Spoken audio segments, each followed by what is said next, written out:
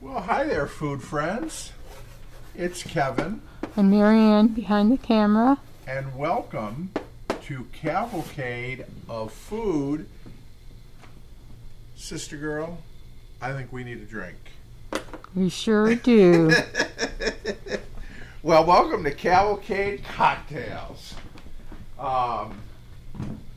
And Mayor, we're going to make a drink today that is another sort of classic in its original form, and that is the Daiquiri.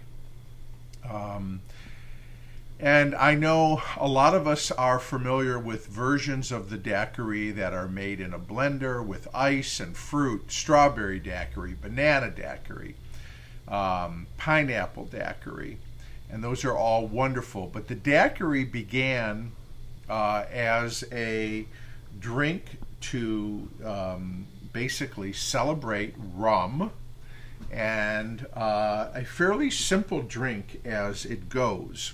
So we're going to go back to the original daiquiri, okay, Mare? Okay.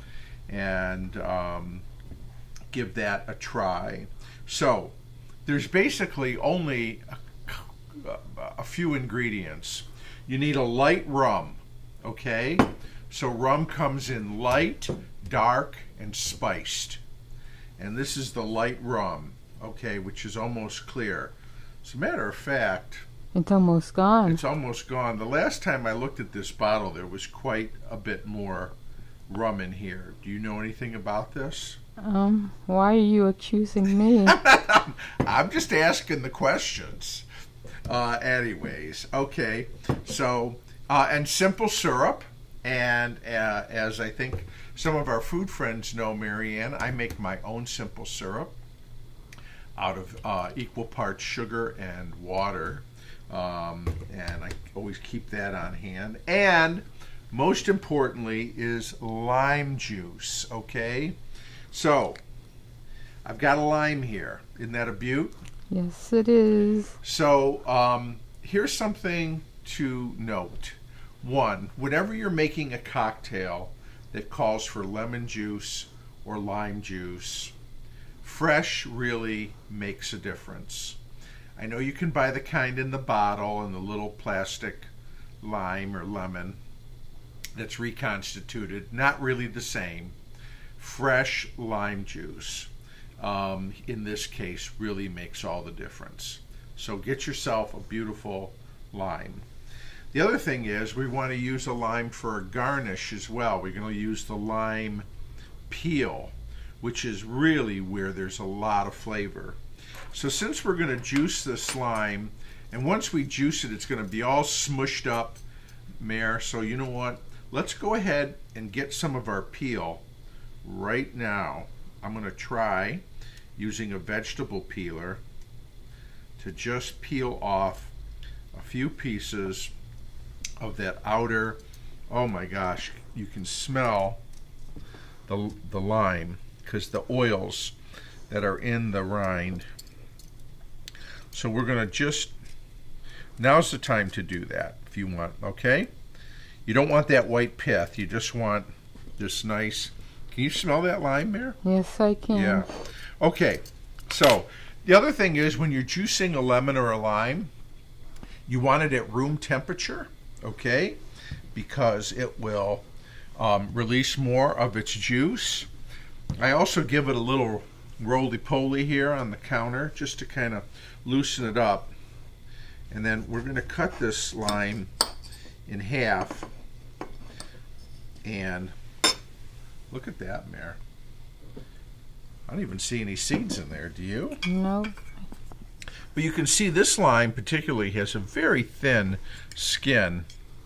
I'm going to use this little juicer here over a measuring cup to sort of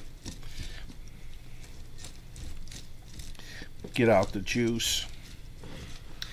We want about an ounce of lime juice. Hard to say how much I'm going to get out of this lime, but certainly will be plenty for the drink. There it is. Almost a quarter cup of juice out of that one lime. Okay, so that's good.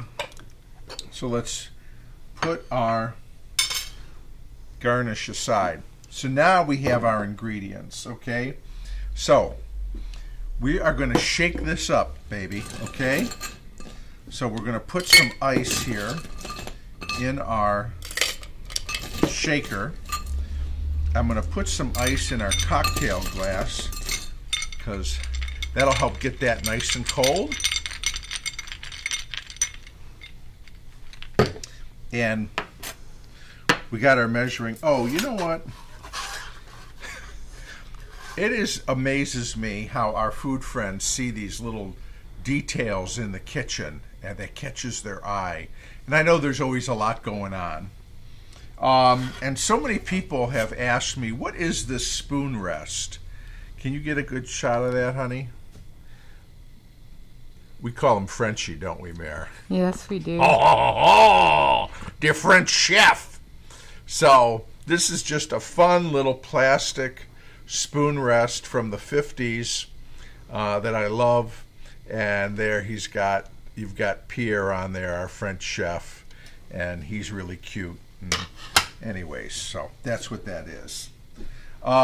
Let's get back to our daiquiri. So we're going to start with 1.5 ounces of light rum. Okay.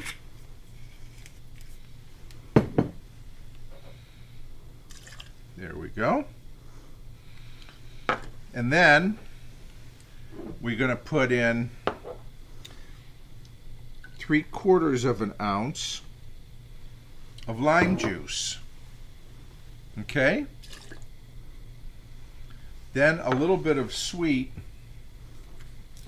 We're going to put in, depending, at least a 1/2 ounce, or you can go up to 3/4 ounce if you like it on the sweeter side of your simple syrup.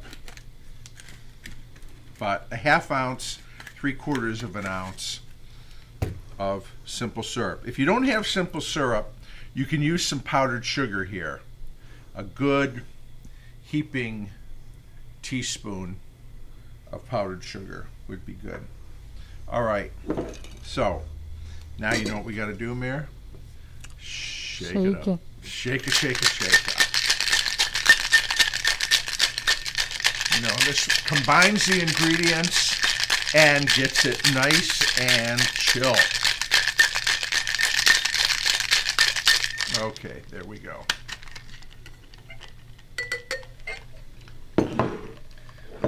Then we have our chilled out cocktail glass here. Let me get my strainer. And we are going to pour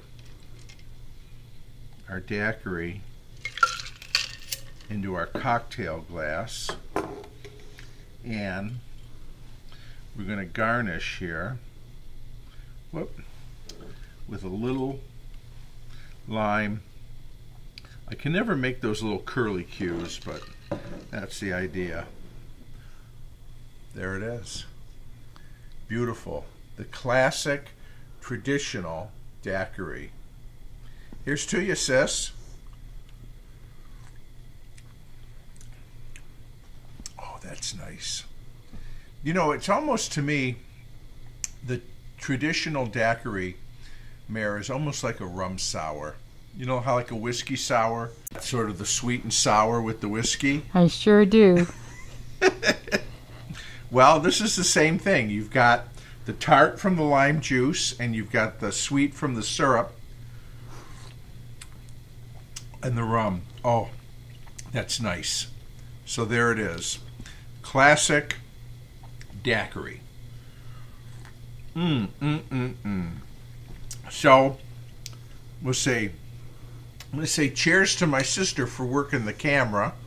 Thank you, honey. You're welcome. And cheers to our food friends, Mare. And we hope everyone is doing well, staying warm.